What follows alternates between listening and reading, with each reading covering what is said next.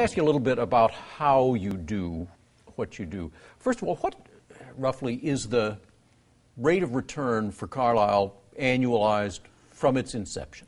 It's about 30% gross internal rate of return. We've invested annually. That's correct. We've invested about almost $60 billion of equity over the period of time, 23 years, and that's averaged a gross internal rate of return of about 30%. So that's a good rate of return. Now, whether we can do that in the future is harder to know because we're investing more money and it's more competitive, but that's what we've averaged to date. Well, it's astounding. A few years ago, the CEO of one of your portfolio companies told me that he liked it because he didn't have to worry about pleasing Wall Street every quarter. At the same time, he said, we are on a sprint to succeed, and it's more intense than being in a public company ever has been. So what's the most important part about managing one of your portfolio companies? Well, private equity didn't have a very good reputation for managing its portfolio companies in the early years. It was thought that we just levered companies up and just let a manager kind of depend on the GDP growth to exit and make a good return. Now, private equity firms are spending enormous time bringing into these firms people like Lou Gerstner, who we brought in, or Jack Welch, who's another firm. People have a lot of management skills. Increasingly, we're doing a lot more value-added operational skills to these companies. And as a result, I think we recognize that we have to make these companies more efficient, and we are. Right.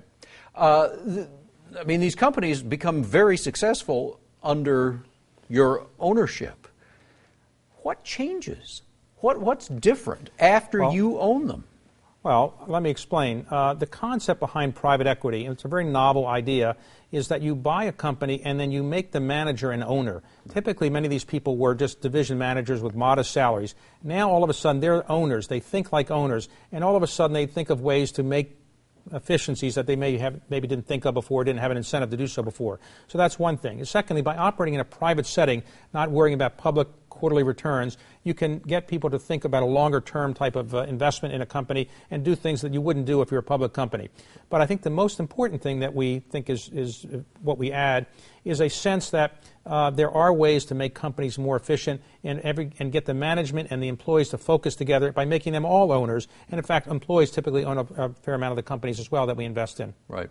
Another thing that you sometimes hear, and it seems to be true, is that private equity has an advantage in attracting great managerial talent because you can at least give these managers a chance to make a tremendous amount of money, more than they probably could in a publicly traded company. The great example, the famous example, is Dave Calhoun, who left General Electric to go to a Carlyle portfolio company, Nielsen, with reportedly a chance to earn 9 figures if it all succeeds. Is that a big advantage? Well, yes. In that case, he was vice chairman of GE, but his compensation would be relatively capped. In a private setting, we could give him enough of an incentive so that the wealth he could create be much more than he could have ever gotten at GE, no matter how high he might have risen at GE. And he also invested a lot of his own money, and he can make a profit on that as well. So yes, people can make more money in private equity if they perform. Right. If you don't perform, you can lose money.